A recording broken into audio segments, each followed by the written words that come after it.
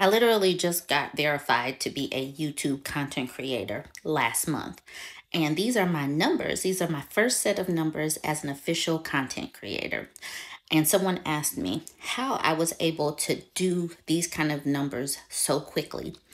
And I would like to thank the angry men of TikTok for helping me get these numbers. How is that?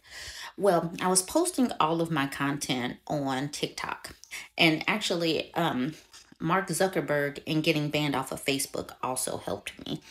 Um, it started because I started posting my videos on TikTok because I would get banned on Facebook. So I wanted to diversify where I was in my platforms. But the angry men on TikTok started targeting me. So I'm like, okay, let me just post these videos on YouTube as well. I did have a channel, I just wasn't very active. Well, within a few weeks, my watch time skyrocketed and my subscribers skyrocketed. And I guess people just connected to my messages. And it all started basically because these men were so mad and they got me kicked off of TikTok. My channel, my focus is very much woman focused. It's actionable. It is books. It is trends. It's articles.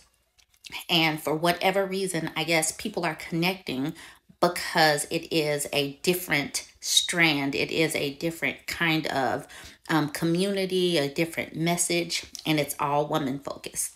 Something else that's important in my messaging and my platform, it is woman focused, and I block males. I block males that insult women.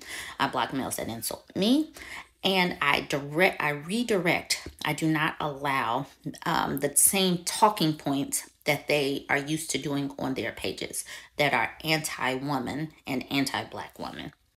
For that reason, I believe that that has helped me grow because I keep a space that is welcoming for women, and I keep a space that is just slightly bit different on the other messages because we are really trying to push the narrative of boundaries, health in all the different capacities, and community with women.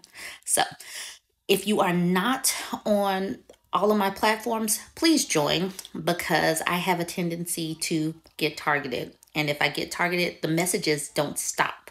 The platform might change.